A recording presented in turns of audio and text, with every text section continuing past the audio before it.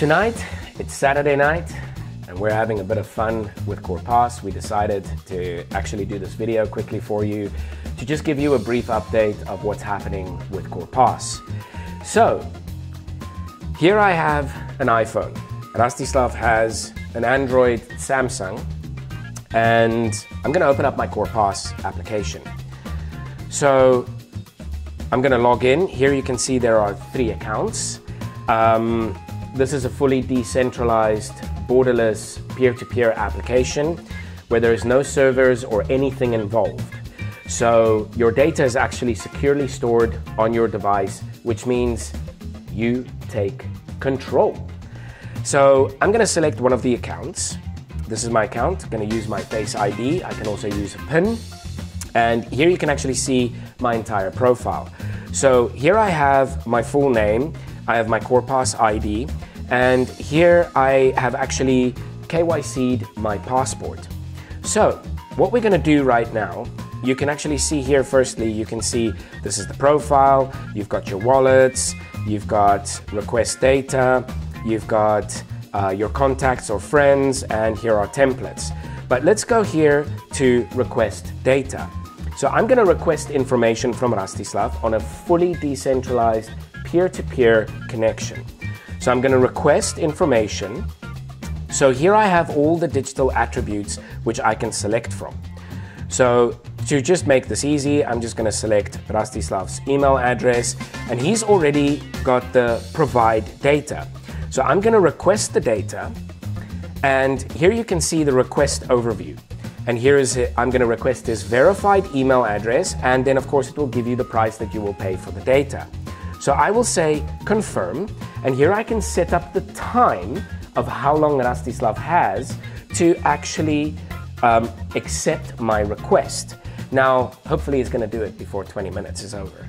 So I'm going to say accept, and there you can see actually the connecting to peer. Rastislav already has the request from me. So Rastislav's going to say show more. And you can see he has 19 minutes, 48 seconds left. The requested information is his verified email address, and there is his email address. And because I didn't put in, or because we don't have the amount in of how much I'm going to pay him, we didn't put that in, but we're just going to say accept. So it now says data request is in progress. So I've already got here insufficient funds, so I need to top up my account. So I'm going to just quickly top up my account. Topping up my account, and the top up has been successful. And now what we're going to do is the transaction was successful, so the request is in place. Okay, data request in process, outcoding data request. And I'm going to go back to the dashboard here. And here you can actually see the outgoing data request is taking place. So Rastislav has now provided me the data.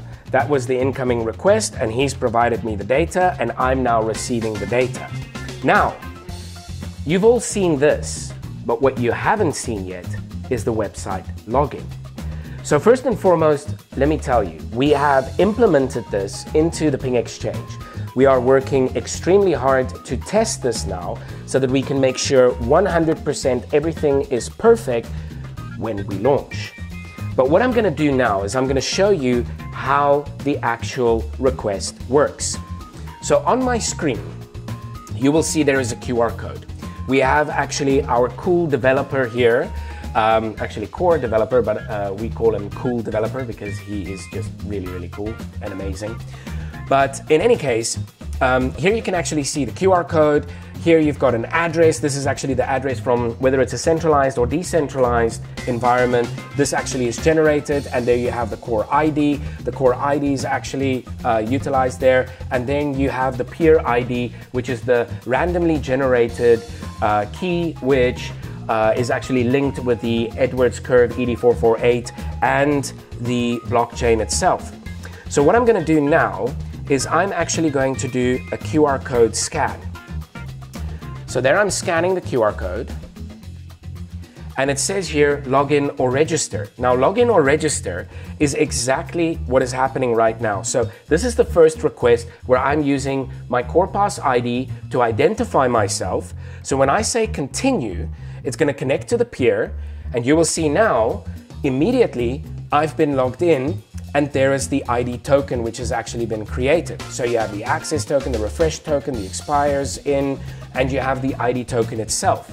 Now, what's going to happen in the back end is the following is going to take place.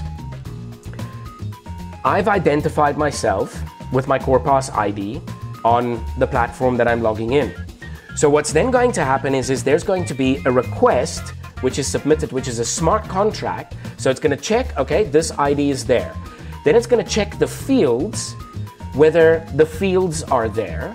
And I can then actually, if the fields are there in the blockchain, it's checking whether it's verified, then immediately the smart contract is executed and the data request will take place. So what's going to take place here is a full passport name. So the request has been sent, and I'm now waiting for the request to come on my telephone. And this takes a minute or two for the request to actually, well, not a minute or two, but it takes like a few seconds for the request to come in. So we're just waiting now. But what I can say to you, this is fully peer-to-peer, fully decentralized. Whether you're using a centralized environment or not, it is,